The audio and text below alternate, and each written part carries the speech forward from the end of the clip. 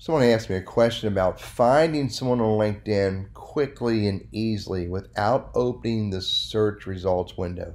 Rather than give them an answer, thought I'd create a quick little video. What they're asking for is this. If I can type in John Smith and I hit enter, it's going to bring me into the search results window. You know you're there because the URL is search results / If I click on people, then it's going to go to search results people.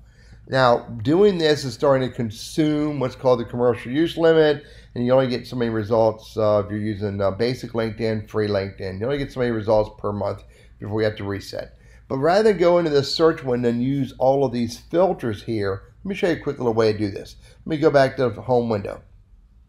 From LinkedIn homepage, I type in John Smith UPS.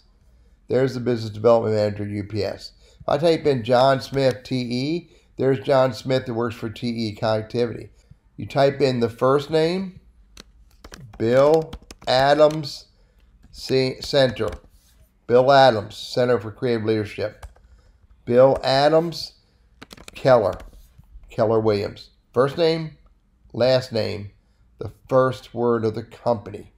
This is quick and easy search for an individual who works at a company, and I can click on that and never go into the search results window and not consume or chew into the commercial use limit.